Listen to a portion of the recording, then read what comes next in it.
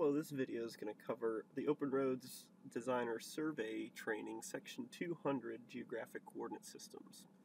We're going to step through working on Exercise 1, establishing the GCS for projects mapped to grid.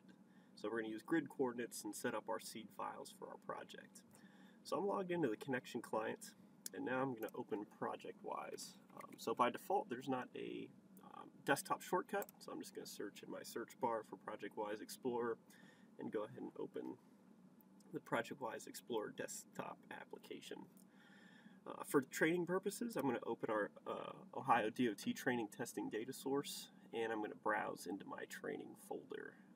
So I work in central office, so I'm under the underbar D06 folder, survey training, and we're going to be working in the 96213 work set. So browsing into this folder, we're going to look inside our 990 work set standards, and we're going to take a look at the seed files that we have. So by default, once a work set's created, there's going to be 4 seed files that are copied into that folder. And we need to assign a coordinate system if it wasn't set during the work set creation. So I'm going to go into the 2D design file seed, and we're going to edit that coordinate system. So we're going to check it out of ProjectWise, open it up, and look at our geographic coordinate system.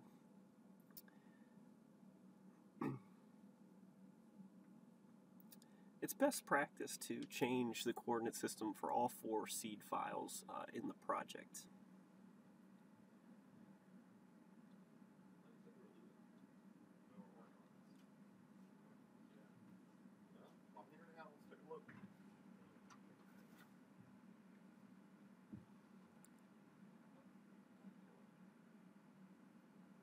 So now that my seed file is open, I'm going to go ahead and change my workflow from the Survey tab to the Drawing tab workflow. Another way I can do is I can use the search ribbon to find where the geographic coordinate systems are tools located throughout OpenRoads Designer.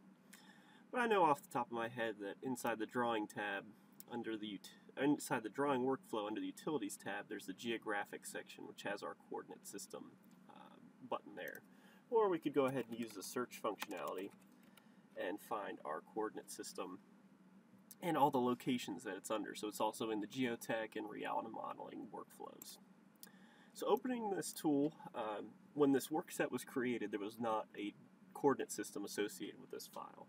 So we're going to browse in the library and select our coordinate system. So using the From Library button, we're going to go ahead and select our geographic coordinate system. So ODOT in our standards has some favorites set for Ohio North Zone and Ohio South Zone. So this project is in Ohio North, so we're going to go ahead and select the Ohio North Zone from our favorites. And I'm going to expand this out so we can see our different options. So I'm going to select our Ohio North Zone U.S. Survey Feet in our NAD 83 2011 Epic. And we're going to go ahead and just click OK, and that's going to assign our seed file to that coordinate system. And we can go ahead and hit the Save button or File Save, and then we can go ahead and close out of this seed file.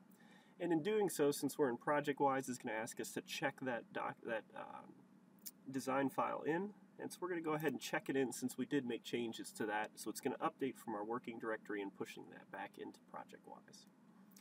And we're going to go ahead through and do that for each of the seeds inside the file.